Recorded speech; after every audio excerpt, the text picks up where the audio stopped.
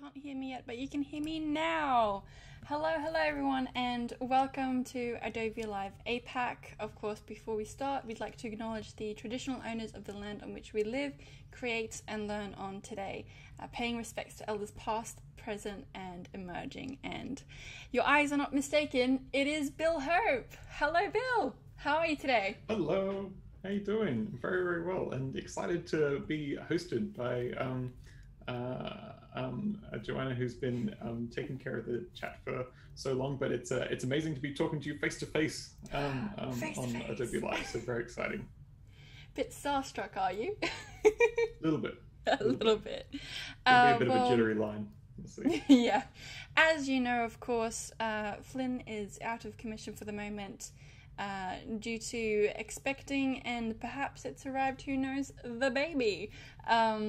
But he will be back before you know it. But in the meantime, you have to deal with me. Yes, unfortunately, we are also quite small at the top. So if you look right at the top of the screen, you'll see us. So we're using a new behind the scenes tech setup for today, which means that we're still a little bit small on the screen. But of course, it is the work that matters most here, and the people making the work, of course. But as you can see, we've got a festive theme going today, which actually reminds me, Bill, you do quite a lot of festive stuff, and you did festive festive illustration last time we were on stream. Yes, if I remember correctly. And this is a very roundabout way of saying that the illustrations that you've done with us previous on stream are now in a book. It's done. Yes, yes they are. Yeah, no, it's so I think, oh God, time is so confusing right now. But, oh yes. It doesn't feel like a whole year ago, but yeah, around this time last year we did a stream where we're doing some festive illustrations, and I was talking about a book that I was working on, which was a festive theme sort of find a thing book, which was called Where's Santa's Elf? And I just so happen to have a copy of said book here in my hot little hand. Amazing! And it's quite exciting because some of the drawings that we did on the stream last year are now in the book. So one of the main things that we did was a pattern using some of the new functionality in Photoshop for pattern making, and here it is in the what they call the end pages of the book. So it was very, very cool to do something on stream that turned up in the book in the end, and also we did some characters that arrived on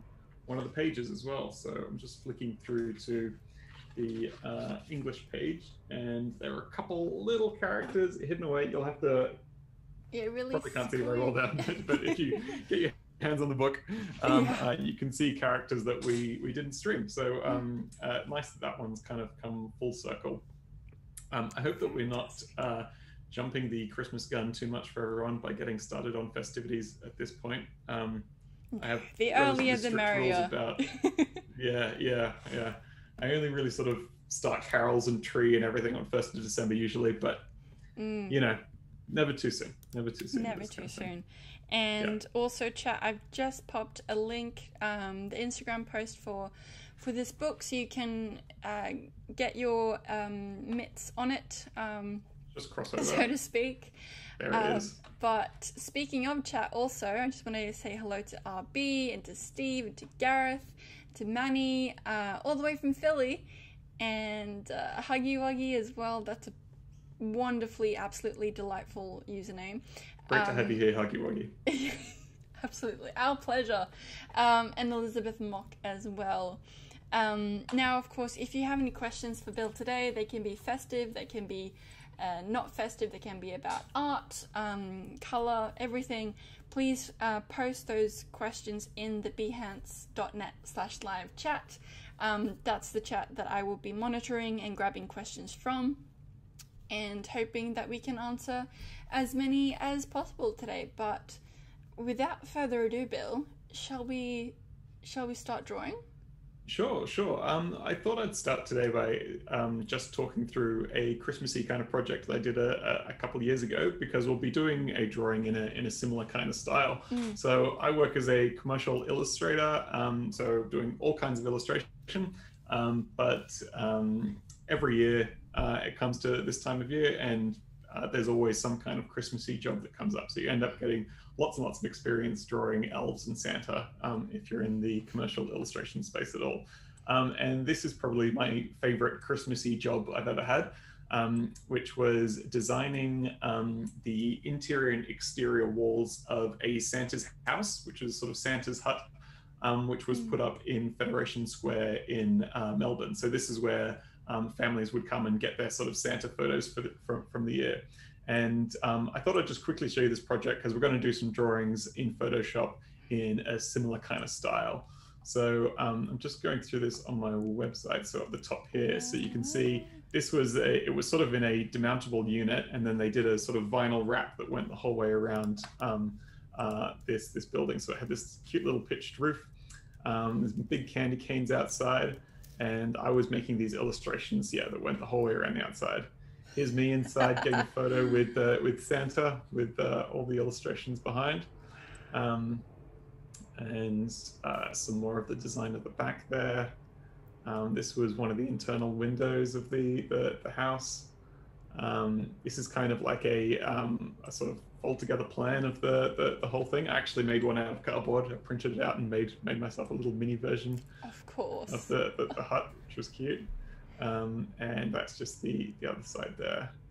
And that's kind of the style that I was working in. So I mean, this house was 6 meters long, I think, and I quite foolishly, now that I think about it, did it almost in full resolution. I did the whole thing in 150 DPI. So each of the panels of this are sort of like 2-3 gigabytes size. They wouldn't be PDSs, they'd be PSD, whatever the large format file type for Photoshop is. Anyway, they were huge. So it was a really mega project. But we're going to do something a little smaller scale today. So I will switch over to Photoshop now. So hopefully that's all coming through okay. It sure is. And speaking of Photoshop, just before we kick off, we've got a question already. So please keep those questions coming.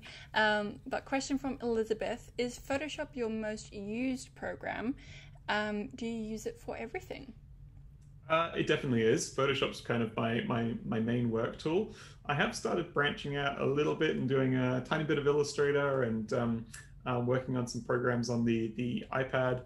And I've actually started doing a tiny bit of 3D stuff as well. But for the most part, my sort of core of my practice is two-dimensional illustration and drawing with a stylus. And Photoshop seems to be best suited to that. So Photoshop's definitely my main go-to tool. Yeah. Fantastic. All right, but please do keep the questions coming, and I will try and answer them as I'm sketching away. So I thought usually on these streams we do a lot of sort of really fast-paced quick drawing, but this time I thought I'd sort of slow it down and try and show you sort of a bit more of a detailed process of how I put these kind of illustrations together in a sort of festive bent. So to save time, I've pre-sketched up this illustration of an elf here trying to pull along a very unhelpful reindeer, and they are pulling a gigantic present. And kind of our plan for, I'm doing another stream on Thursday, same time. Yes. And on that stream, I was thinking we would make some more Christmassy patterned wrapping paper design, and then we're going to wrap this present sitting on the back of the sled in that design. So hopefully we could bring those two streams together that way. Anyway, without further ado, let's get cracking. So I've sketched up this little elf guy, and now I'm going to start doing the inky line work on top. And I'm using one of the Carl T. Webster ink brushes for anyone with your Adobe Livestream bingo cards out. Absolutely. That's that there. And yeah, just going to start detailing in some of this stuff. Fantastic. Have you got any Christmas crafts or anything going on, Joanna? Christmas crafts. Well, you know, as much as I love to give handmade presents to my family, the they're not always appreciated because they are quite crafty. But actually this year I think we're going to take inspiration from Flynn. So in his stream now eons ago, his family, they do that. They all make each other Christmas presents. So instead of, I'm not sure if it was Secret Santa or not, but essentially they, you know, chat to the present receiver, kind of figure out what they want, and then they have to make it by hand. So I think it's kind of to mitigate people just buying something for just at the budget and it being the most fantastical thing, and perhaps people realizing like, oh no, I should have gotten that instead. So yeah, I think I'm much to my family's potential chagrin. Exactly. Oh, excellent word. I think I'm gonna have a go again at hand making something, but I'm not quite sure what form that will take. Yeah, it's a tricky one. I mean, I don't know if you've experienced the same thing, but being a sort of lifelong drawer and generally creative person, everybody in my family has 1,000 of my drawings as presents. Yep. And I think they know that it doesn't often take me all that long. So I think they're kind of a bit sick of it now. They just want something. They just want something bought for them. That said, I have been doing a bit of Christmas crafts on the side. A bunch of our friends have a Secret Santa going on, and I won't say what I'm making, but I've been doing a bit of wood carving. I'm carving some Christmas presents for one of my friends, which has been really lovely. Doing a different kind of discipline. Yeah. No, for sure. You were very kind to show me it at before we started streaming, and I say, whoever's going to receive this gift, it's wonderful. And I think you're gonna love it because I already love it. Cool. It's great. Fantastic. Thank you for your vote of confidence. Yeah, you're very welcome. But chat, how about you? Are you doing any fun, I guess, spins on the traditional gift giving? Are you doing Secret Santa? Please let us know. Cool. Because I'd love to know and get inspiration for what shenanigans I'll get up to this year. So I'll just give you a talk through of what I'm doing here. So I am still sort of working relatively quickly with that series of books that I was showing before. They all have it's largely about Christmas elves, those books. So as a result, over the past couple of years doing 2 of those books, I've drawn hundreds and hundreds and hundreds of little Christmas elves. So I can kind of do these kind of characters in my sleep now. But they're still lots and lots of fun to draw. I think the thing I like about Christmas illustration is that, I don't know, often with creative stuff, you're trying to do something new and you're sort of trying to reinvent the wheel and do something exciting that people haven't seen before. But with Christmas stuff, you kind of, I mean, you can change it around and do something crazy and different, and you want to sort of keep it interesting. But for the most part, you're kind of working within the genre. So you're kind of working with existing characters and existing colors and existing kind of aesthetics of what things would look like. And I actually really enjoy that process sometimes of not having to sort of do all the creative thinking out from the outset and just kind of refine what's already there. I suppose it's sort of like the same kind of an equivalent of I don't know, the difference between sort of freestyle jazz or getting really good at playing a piece of classical music or something where you're sort of working within the form, and I find that very, very satisfying. Yeah, I think there's certainly a benefit to having either very limited, sort of very specific constraints where, you know, okay, I'm going to make something, I can only use these elements, and that can kind of somehow free up and make you create even more unique stuff because, you know, I only need to think about or worry about or focus on these 3 elements, for example. But then you can go in and see, okay, I've only got access to this. What can I do with that? Or, you know, not then, like, it also, you know, taking off the stress of, oh, I have to do all this, this, and this, and how can I, you know, do that in a unique way? Whether it is a theme such as Christmas, or whether it is woodworking, where you only have like a piece of wood and your knife to work with, that you can only do so much. It really, I think, helps with the creative process in either resetting it or focusing in and honing your skills on something too. Yeah, definitely. So with this kind of drawing, I really love sort of when I've got a good sketch down, I can just focus on the line work. And so much of what I enjoy about this brush and this style of line work is the ability to do sort of big, expressive, dark lines, and then lots of sort of very fine, whispery, thin lines to fill in the detail. And I had a drawing teacher once describe line work like this as sort of what he called high frequency and low frequency line work. And that was a way of describing sort of the amount of detail you were putting into something. But what that told you sort of about the greater image. So with a composition like this, I've actually done a little bit of the line work already on some of the more boring sections to sort of speed things up. And we've got this enormous sort of present over on this side, which is just one giant form, but then lots and lots of little detail in the face. And I guess you would call the present on the right sort of low frequency, in terms of there's not a lot of line, there's just sort of big blocky shapes, and something like the face on the elf high frequency. And because you sort of look at all the detail on the face there in comparison to this big large space, your brain kind of reads that amount of detail and then in some ways kind of applies that to the rest of the picture. So by having some small sections of lots of detail, it kind of your brain kind of fleshes out the whole picture. It sort of like gives it a sense of scale or proportionality. And that's something I really like exploring with something like this. And the way that you work with line weights as well, sort of the thickness of your line can really help with that. So one thing I'm thinking now, zooming out, is that I've got lots of very, very big bold lines, and this guy's all a little bit too fine.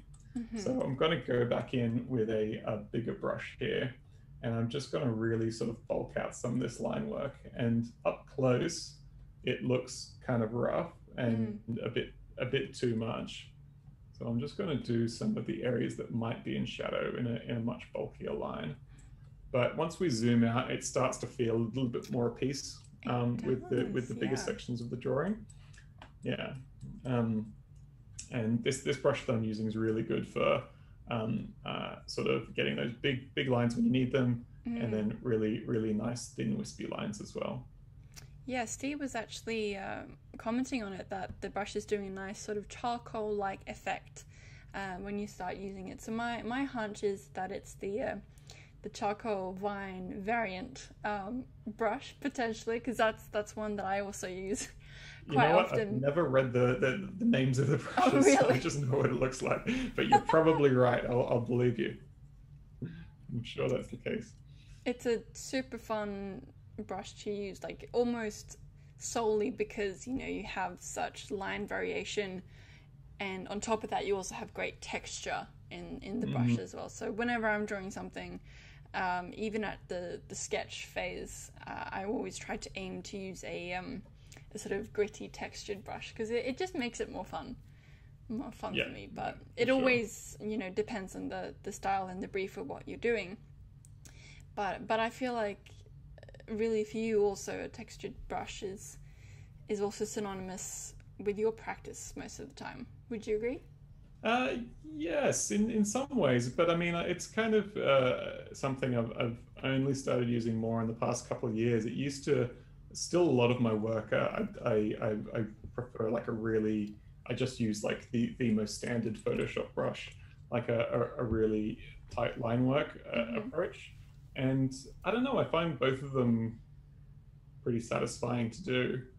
It's just a different style. I mean, I like something like this that's kind of loose, but you can still get lots of detail in with those sort of wispy lines. And I think when I want to work quickly, I prefer something like this. And I think the roughness of the line kind of covers up mistakes. And, yeah, it kind of is a little bit more forgiving. Yeah, it gives it a nice kind of looseness. Yeah, forgiving is definitely the word. So I'm just going to put some hay in the mouth of this reindeer. I really struggle with anything like horses or reindeer or cows. You say that, and then this is what we have here, which by all accounts is a fantastic rendition of a reindeer. Thanks. It took me a couple goes in the sketch stage, but I watched Frozen for the first time the other night. So I was kind of primed. I forget the name of the reindeer in it, but there's a very nicely designed reindeer. So I was looking at that one and checking it out.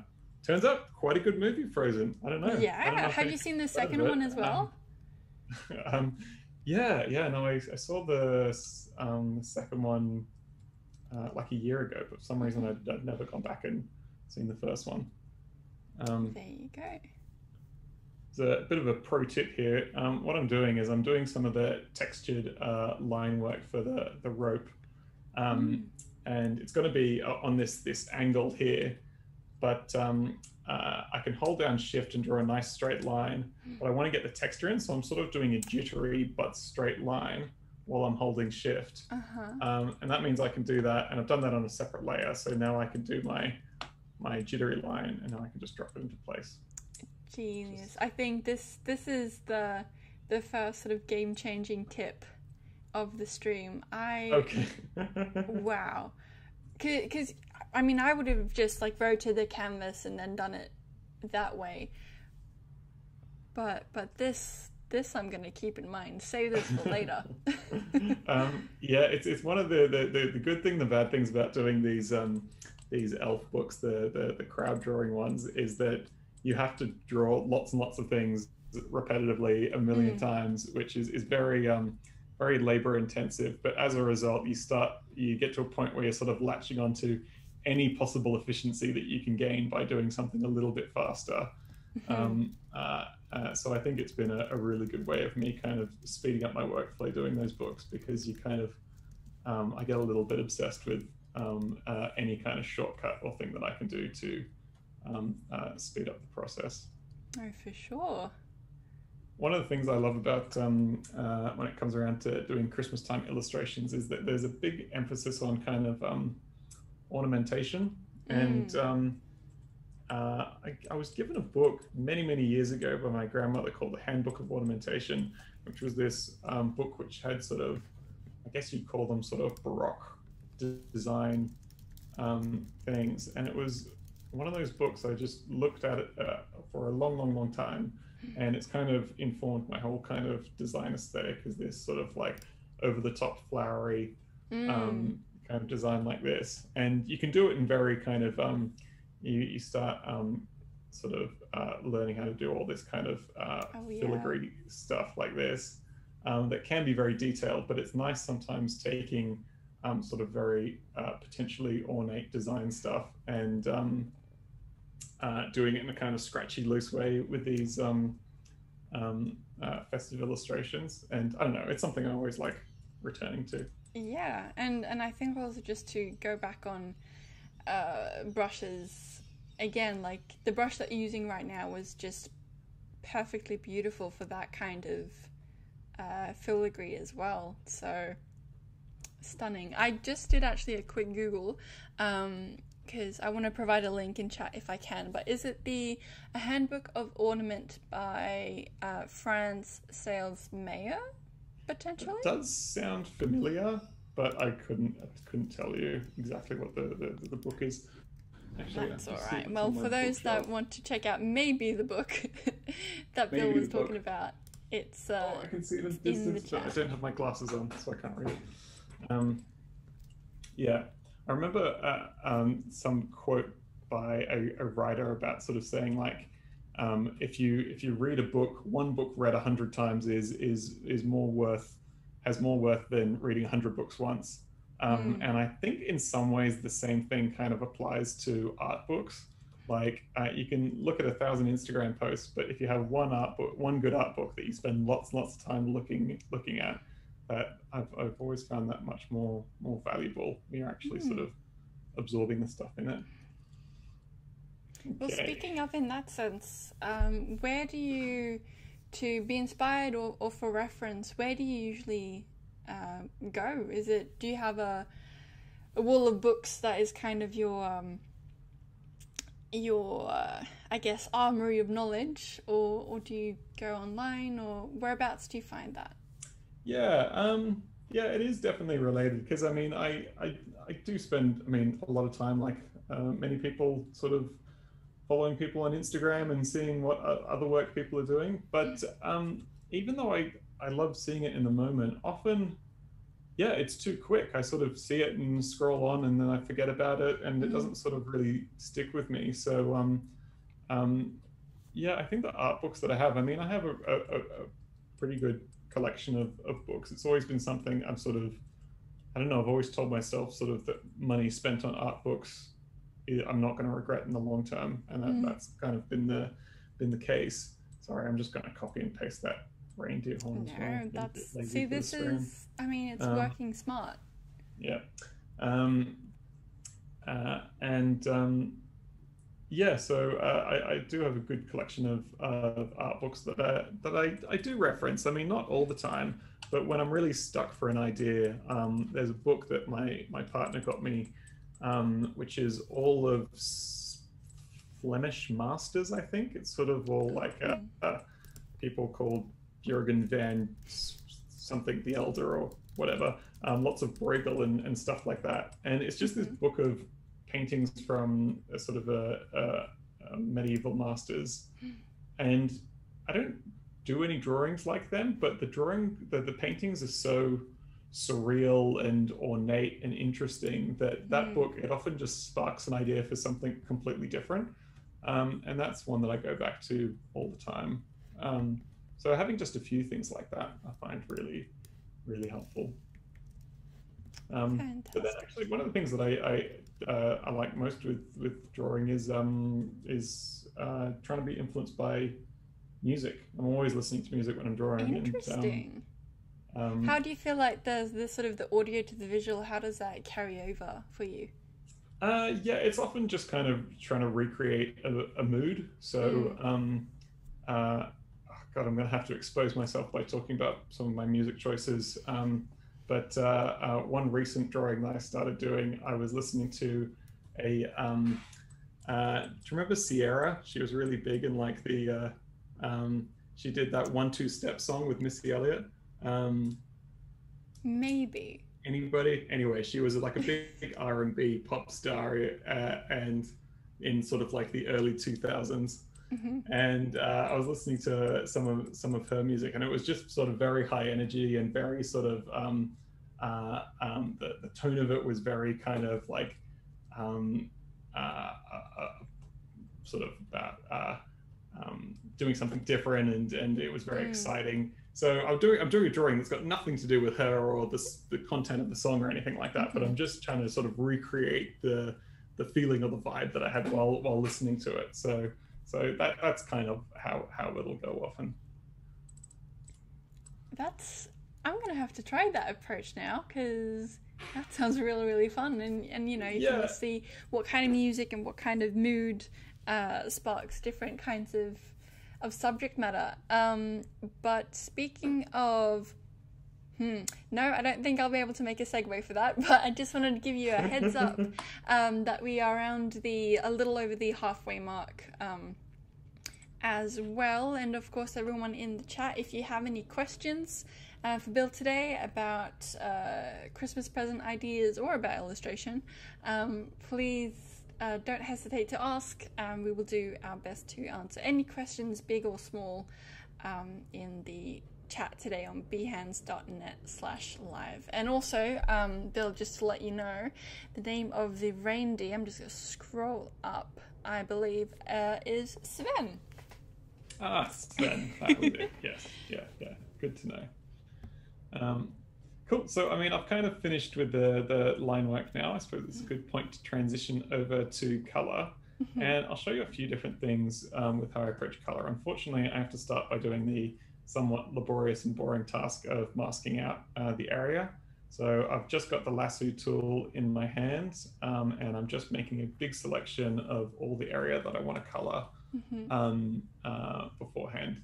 This is a pretty big part of my process in that, again, it's sort of an efficiency thing. It feels sort of a bit slow masking everything at the start, but once you've got a good secure mask, it speeds up your process so much because you don't have to worry about painting within the lines.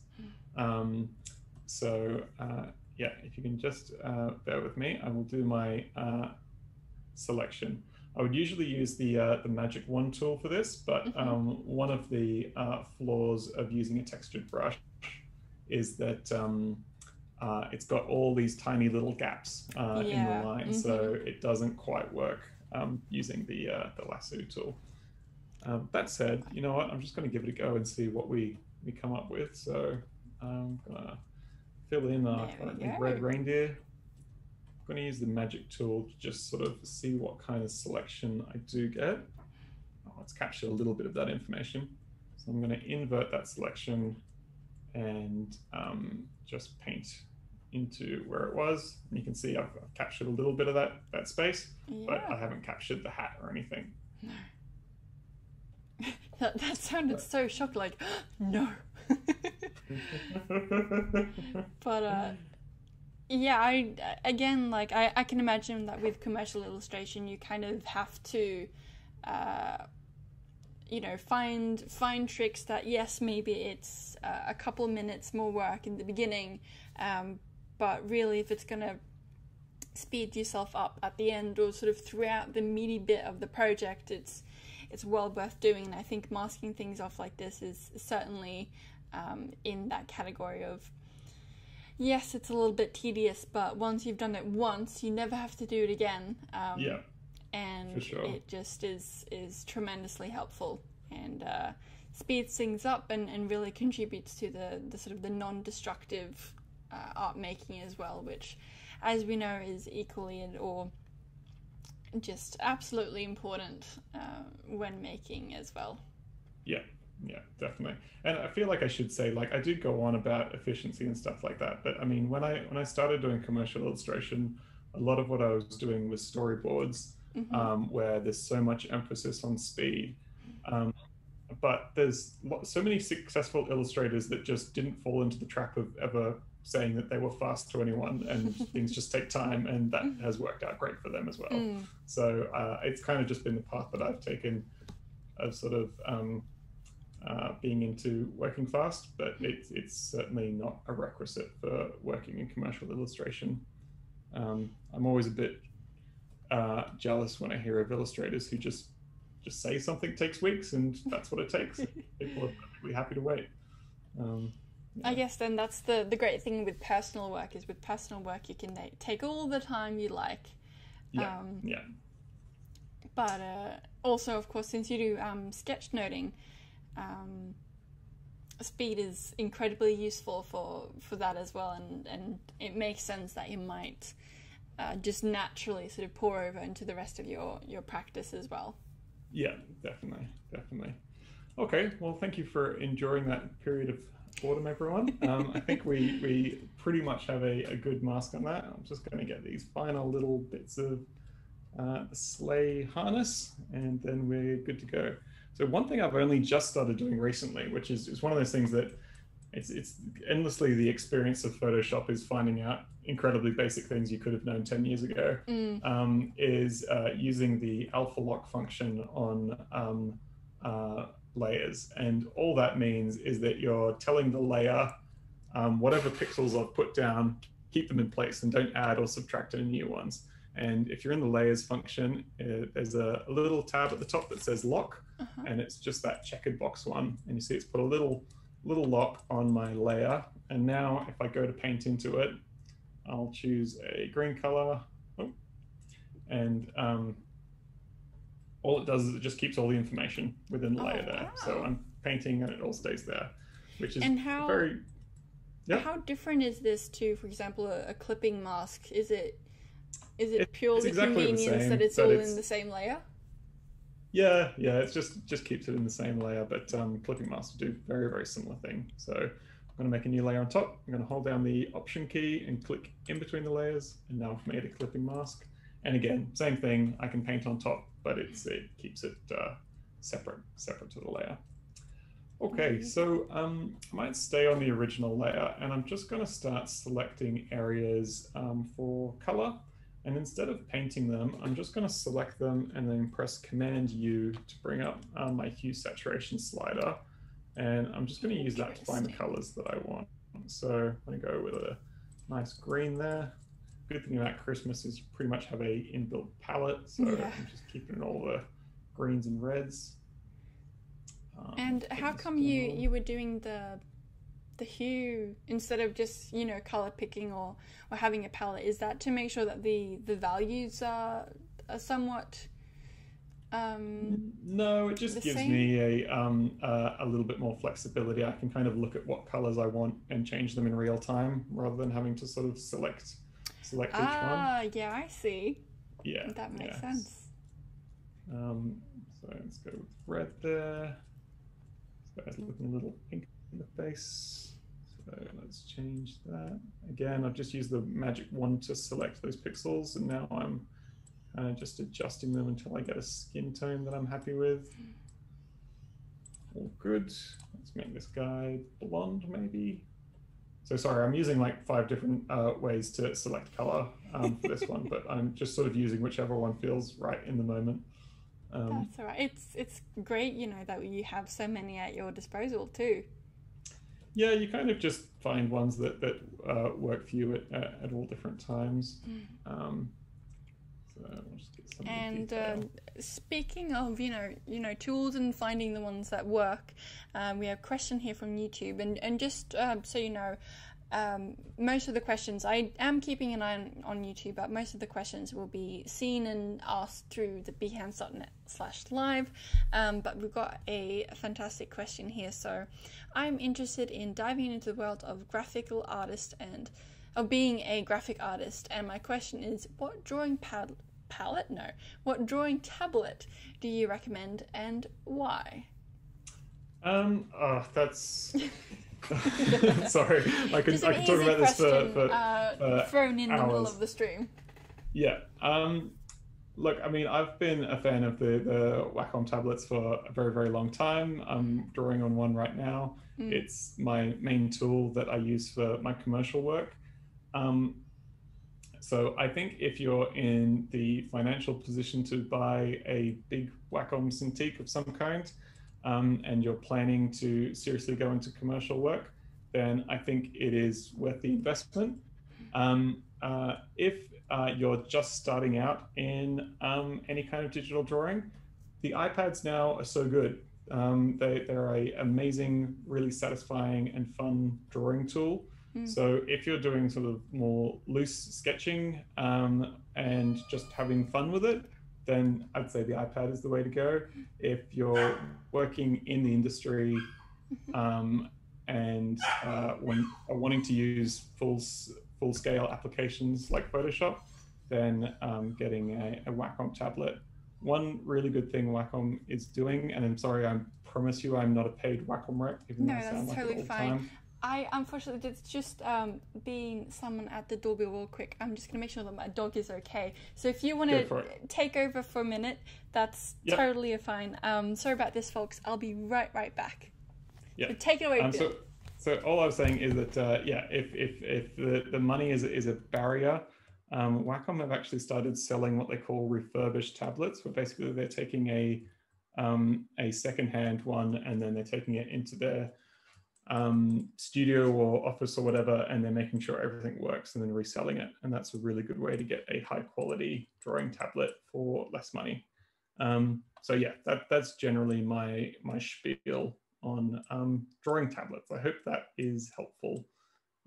in any way. But the one proviso I'll add is that I think people earlier on in their career get really stressed about sort of having the right tools, and whatever stage you're at, drawing is very accessible. You can do 90% of the work you'll ever need to do in drawing on pencil and paper before you transfer to digital tools. They're lots and lots of fun, but whatever you've got is enough to start making good work. Fantastic. Anyway, and thank you so much for stepping in there. We have a very excited dog here in the apartment. I understand. Was there anything exciting at the door? Any deliveries? Yes, I think it might even have been a neighbour, and she overheard the bell from them because she's just so excited for presents in the post. But thank you so much for taking the lead there a bit, and I think to add on to what you were saying, ultimately the best tool, I suppose, is the one that you have at your disposal. So 100%, playing around with experimenting and drawing with whether it's pen and paper or the version of the tablet that you have, to see if you enjoy it and if it works for you, and sort of start that way is and I know incredible artists who are using 10-year-old falling apart tablets, and I know rubbish artists who are using the fanciest, coolest, newest thing out. So it's really the time that you put in rather than the tools that you have. Absolutely. And just making sure that you're having fun. I think that is really important too. Not to get too bogged down in, I have to use these complex things, or am I using the right tool? If you enjoy using it, then it's the right and the best tool for you because you enjoy using it. 100%. Okay, so almost done with sort of blocking in the color. We're almost on to doing a bit more of the fun bit for this. So one approach that I'm going to use on this one, which is something I've been experimenting with over the years, and I'm keen to try a bit more, is an approach to light and shade that a lot of people use. And I'll try and explain it roughly what it is to you. So I've just duplicated my my colors layer here. And what I'm going to do is I'm going to unlock that layer, and I'm going to make the whole thing completely white, which seems sort of counterproductive. But what I'm going to do now is I'm going to start doing the shade of the drawing in grayscale. So I'm just going to sort of be painting with whites and blacks to paint in the shade. So I might bring up which brush to use. I'm just going to use a really basic brush. I'm going to pick a gray. I'm going to start just doing a little bit of shading on this black and white layer. And the reason I'm doing this is that I don't have to worry about the color. I'm just focusing on what are the big shapes of shades. So with this reindeer, I'm going to start sort of blocking in areas of shade around the stomach and the legs. And the whole purpose of this is for me to just really focus on kind of the values or the darks and lights across this pixture. And then what I'm going to do at the end is I'm going to take this layer and I'm going to use a filter called multiply, which basically just lets the dark pixels pass through onto the layer below it. So you can see that it's applied that shade onto the layer below. Fantastic. But I'm going to work on it just as a normal layer in black and white. So I just see what areas of shadow I'm painting. And then once I've done all that shading and got all that detail in there, I can actually go back, and so I'm going to switch that to multiply again. And say I wasn't comfortable with that color of the reindeer there, I can start to adjust it, but all my shadows are going to stay the same. So it's a really flexible way of working where you can sort of have your colors and your shades separate, so you're not having to sort of manage both of them at the same time. And for something like this where I've got quite a bit of color and detail going on, this, even though it seems kind of complicated at the start, it actually kind of really simplifies the process for me, and I can just focus what's important in that moment. Yeah, great.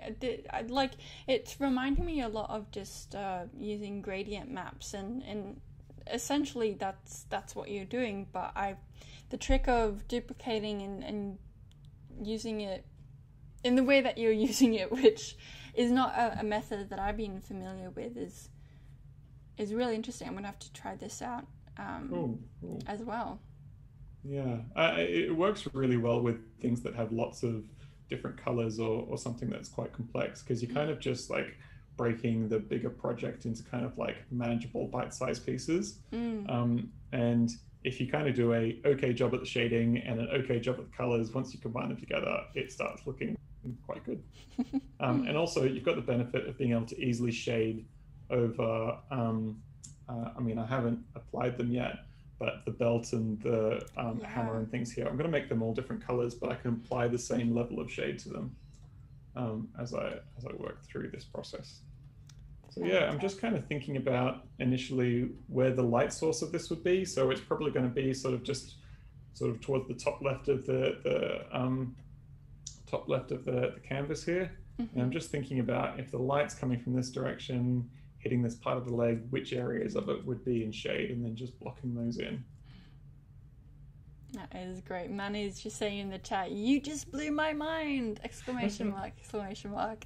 I think ditto, as they say. Yeah, that this is, you know, again a slight, I guess, detour to what you would suspect the sort of the drawing process is, and then it just creates massive benefits down the line of being able to have much more control and like understanding of how the light and the shadow and all that works. That is great. Yeah. I mean, there's lots of really interesting processes. Watching another illustrator that does this process but does it in 2 different layers. And it was really, I'm trying to remember what he called it, but he basically, so if I do the same process again of make the layer above, make it white, and he would do sort of one version where it was big block shadows like this, and then one layer which he called, I think, occlusion shadows, which I think is a sort of 3D person kind of term. And basically he just means the shadows that come from sort of folds or edges of things. So he would do, okay, I'm just working on the folds and edges of things, and I'm going to do all the occlusion shadows. And he would do all of that as one layer, and then apply that on top of the pre-existing sort of more detailed shadow layer, and that would build up a much more complex version of the shadows that he was using. And I found that really interesting. You can kind of just add more and more complexity as you go along. I might just quickly add some of the colors that I forgot about earlier. Oops. Great, because yeah, and with the method of having like the occlusion, it's kind of, you have your sort of hard edge shadows, which is the first layer, and then on top of that you could also combine it with more sort of soft brush, diffused light shadows to really give it a lot more shape. Yeah, I'm kind of keen to sort of explore a bit more of 3D stuff, just because I think the way that those programs work, you have to think about light in a really detailed way. And I think even though I have no plans of becoming a 3D artist, I'm sure there's lots to be learnt there about sort of just how light works and how to bring it into 2-dimensional illustrations as well. Sorry, I got completely sidetracked by Gareth's amazing comment here in the chat, where, you know, dragging along the reindeer, you're at work, it's a busy day, but Gareth's question is, but is he complying with elfin safety? Oh, that is fantastic. I think Good job, Gareth. That's a pun that Flynn would approve of for sure. That is top-notch stuff. So thank you very much. That's great. The picture book that we were talking about at the start of the stream is about actually, there's a bit of a spoiler. So if anyone is dedicated to the plot lines of in that case, picture books, I might interrupt you just to say that unfortunately time has gone by wickedly fast. Oh my gosh, it has.